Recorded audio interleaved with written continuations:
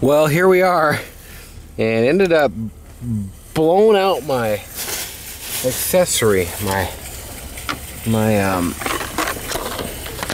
cigarette lighter. So I'm going to try and install this here bad boy and see how we turn out. Haven't read the instructions yet. We shall see. I need computer and stuff on the road, man. We got problems. We'll see. You don't think I'm some guy wearing a shell shirt walking around? See, think about that. And tell me, do you know anything about the law? Why it's like this? I think it's creating more jobs. I mean, I'm thankful. You want regular? You want regular, medium. Okay. What's the difference here? $3.55. Nah, just give me regular. And you guys want to fill? Yeah.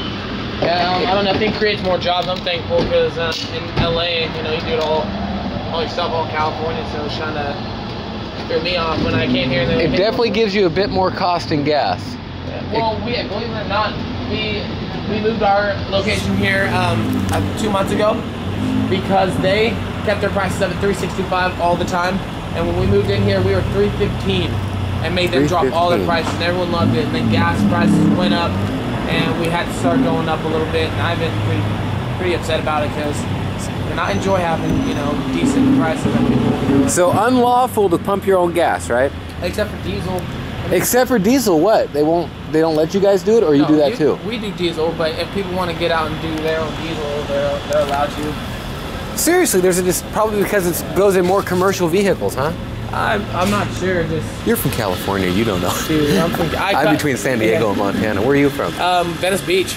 Oh, that's nice. Yeah. This is a big difference from Venice Beach. Man, 21 degrees was the lowest. Culture shock. December, dude. I have not been sick in 3 years, and I got sick this year. I just moved back like a year and a half ago from LA, so I'm just like, no. Can't pump your own gas here. Oregon. Just thought I'd get a little bit of that rhetoric. But thanks for watching. But full service. Cool, man. Thanks a lot. Thank you. We're all talking to each other. Yeah, these looks like an organ. Thanks, man. You guys have a great day. See that on Facebook. Oh, here you go. I got samples for you. Here. Whoever gets whatever. I sell them if you go to cerealmarshmallows.com as samples. They go to all the yogurt shops, just like Lucky Charms, but no marshmallows. I mean, no cereal.